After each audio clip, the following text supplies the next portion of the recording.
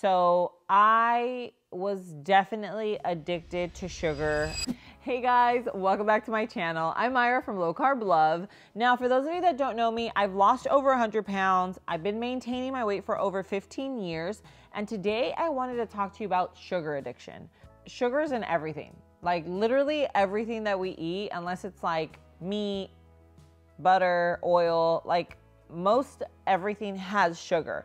The truth is that in general, if you are trying to lose weight, if you are trying to live a healthier lifestyle, if you are trying to live a low carb lifestyle, sugar is just something that you're gonna wanna try to cut way back on.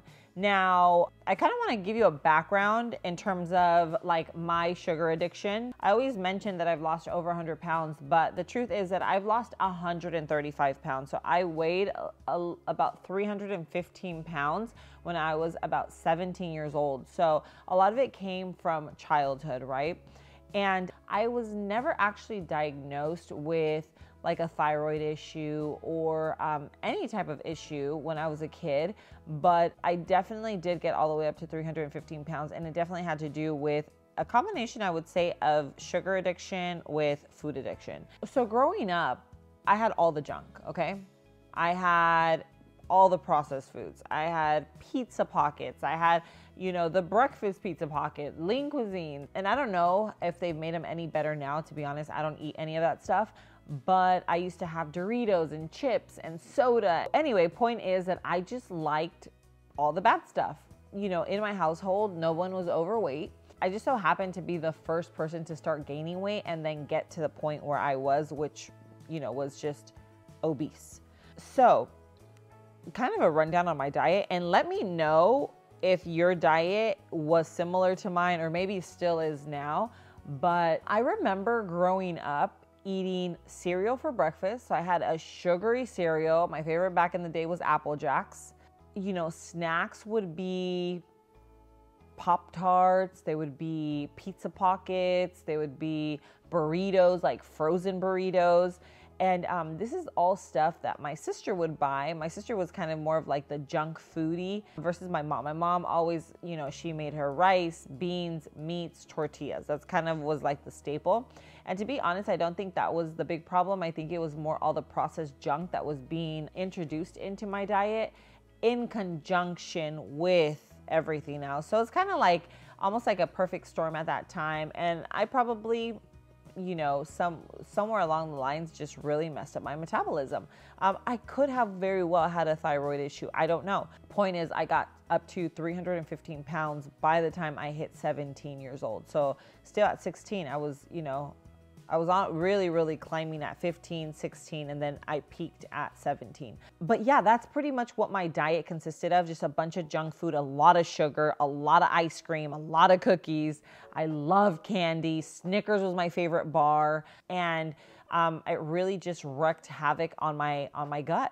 And I tell you this all the time, 70% of our immune system lives in our gut. Now I take my probiotic and prebiotic. I take the one from Seed. It's the DS1 Symbiotic. I've been taking it for over 3 years now. Absolutely love it. It's made a world of a difference for me. So I had like a lot of stomach discomfort. I was getting like really bloated and inflamed. My hair started falling out. Like my gut was just completely out of whack. And so yes, I made changes. Eliminated seed oils. I started eliminating processed junk. I stopped the sugar. I switched over to a sweetener, incorporated a high quality probiotic and prebiotic. I'll leave the one that I use linked in the description below. You can use my discount code. It'll get you 25% off. And I'll leave the discount code here on the screen. It's LC25. But a high quality probiotic and prebiotic can make a world of a difference for you. So if you are having issues with your gut, I'm telling you, you have to start making some changes. And again, I'm not a doctor, okay? I'm not a nutritionist. This is just from personal experience. And again, I lost my weight well over 15 years ago, and I've maintained it all this time. I just got my blood work done. I did a full-blown panel because I really wanted a deep dive. I was really, really, really happy about that. I'd be happy to share that with you if you guys actually want to see it. Comment down below. Let me know. I'll do a whole video on my blood work just to kind of go into detail about what you want to look out for.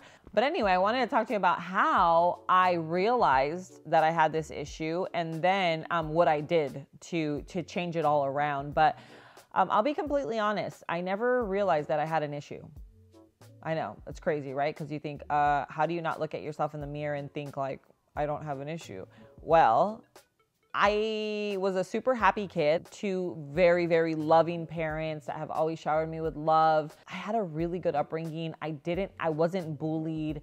So I feel like I just lived in like my own world. You know what I mean? I was like, food made me happy. I love food. I'm a huge foodie. It's the truth. It's just the truth. I was just eating the wrong foods. That's all.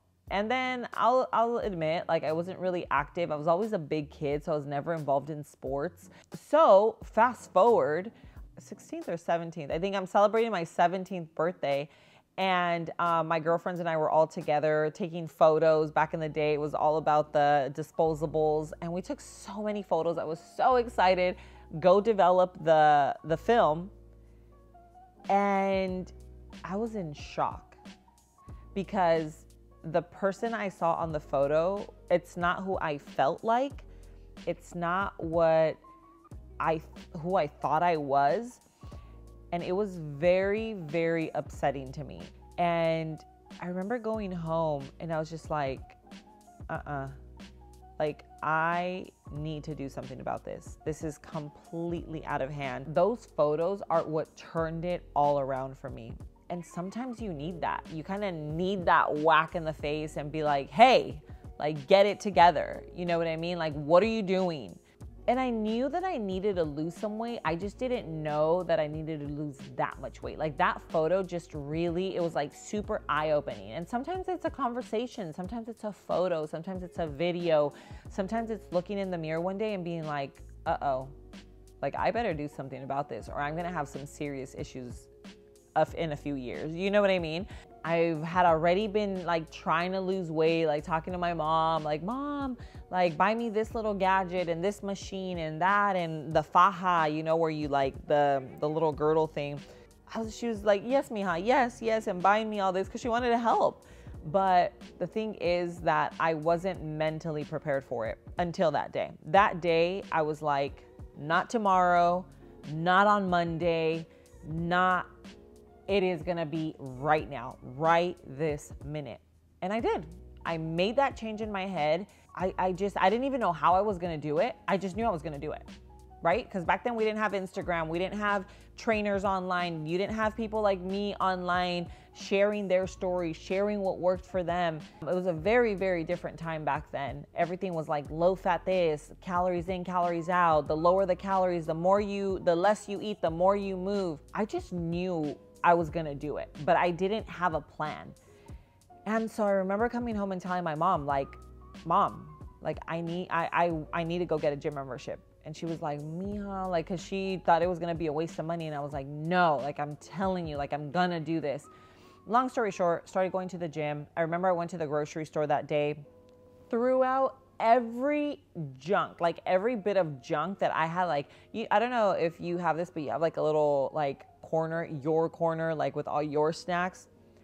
Emptied it out. So I remember going to the grocery store and I picked up a ton of tuna, okay? I remember thinking spinach. So I grabbed a bunch of spinach, a bunch of tuna. So imagine what my diet was like. I grabbed a bunch of lemons. So not to go too much into everything that I did, I guess what I'm trying to say here is that even though I didn't have a plan, I knew I had to completely switch everything around. And that's what I did. I stopped eating all the processed food. I stopped eating pizza pockets, burritos, all the processed junk. And I completely switched over to eating tuna, to eating spinach, to eating salads. I just knew I needed to change everything that I was doing, to make a long story short. And I did. So first of all, I was so young. I had no responsibilities besides going to school, and I did have a little job. I just focused completely on my weight loss journey. And little by little, I went from literally being addicted to sugar to all of a sudden eating no sugar. Like, I did not consume anything that was remotely unhealthy, that was like considered a dessert, a snack, anything like that. Because in my head, I just thought to myself, like, I want to get there as soon as possible. And what happens is when you stop eating the sugar and you start replacing it with healthier whole foods, you stop craving that stuff. And that's what happened even as a kid. Being that I was addicted to junk food. I was addicted to sugar. I was addicted to sweets. And making those changes, it completely changed it all around for me. It really, really did. I started losing weight like this. I started seeing the results. It got me more motivated. Little by little, I just felt stronger. And I will say, and I have a note on here because I wanted to make sure that so I wanted to talk about triggers really quickly because I feel like it's a big deal. So growing up, when I would have cereal, I would just keep eating cereal because I just really liked it. And I mean, like, I would probably eat like half of a box. So I had like no control over that. That to me, even now, is a trigger food. Like, I know that if I start to eat like a sugary processed cereal from the store, like, I'm just gonna want to keep going. So of course now I have my swaps and I have my cereal that I eat that's low carb, high protein, everything. But one thing that's really important is you need to identify what your triggers are. And so, like, whether it's ice cream, whether it's chips like Doritos or Snickers or whatever, like, a trigger food is something that you eat and then all of a sudden it just makes you lose you are just like, you know what? Screw it, like, I'm gonna go for it. And then you just send it and go like, all right, I had the Snickers, so now I'm gonna go get a pizza, and then I'm gonna go do this, and I'm gonna do, like, it literally just kind of takes you over the edge. You want to identify that because you want to stay away from them. And I know, I'm not saying forever, I'm just saying, like, you wanna stay away from them, especially when you are actively in a place where you are trying to lose the weight, where you're really trying to make a difference in your health, in your weight, in your body. Like, these triggers can send you down like tumbling. It's happened to me so many times. I know what it's like to just be addicted to junk food. I mean, you don't get to weigh 315 pounds eating spinach and broccoli. You know what I mean? So I feel like I have so much to share, like, in terms of how I did so many things. So if there's, just questions that you have that you just feel like, I'm just so stuck, like, I wish I knew this, or I wish I could get help with this, whether it's like binge eating, whether it's like triggers, whether it's like eating disorders, like, there's just so many different things that I've been through that I haven't shared. And I will. I just, I've just kind of been waiting for the right time. I feel like little by little, I first wanted to really just talk about all the basics because I want you to know there's so much that goes around weight loss that, like, nobody really talks about. People just talk about, like, oh, change this, do that, exercise, and then you're going to be good. But there's, like, so much that goes into it, like, mentally. And, like, if you don't know that, it's always going to be a yo-yo. It's always going to be like it's going to like a roller coaster where you lose some, there you gain some, you lose some, then you gain some. So anyway, I want to hear your story. Like, if you've lost weight, if you've been actively losing weight and you've been successful, share your story. I'd love to hear it. Comment down below. I love reading through your messages. I love, just going and seeing your success stories, or even if you're struggling, sometimes I can go in there and just, help you out with a little tip or something. But I hope this was helpful. I love sharing a lot of what's worked for me. I hope some of these tips work for you. If you have family members, whether they're diabetic or just trying to lose some weight or trying to make healthier choices, or maybe they're just trying to get started and absolutely don't know where to start, send them some of my videos. They might be really, really helpful to them. But overall, thank you so much for being here. I love you, and I will see you on my next video. Mwah.